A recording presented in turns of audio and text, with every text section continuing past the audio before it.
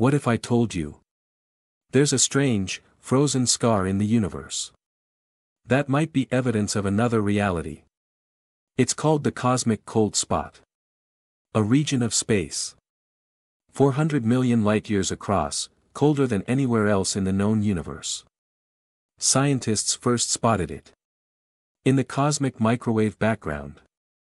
The faint afterglow of the Big Bang. But this spot is far too cold to be a random fluctuation.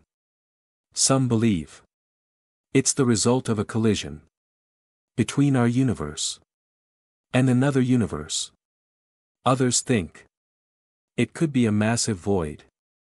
So large.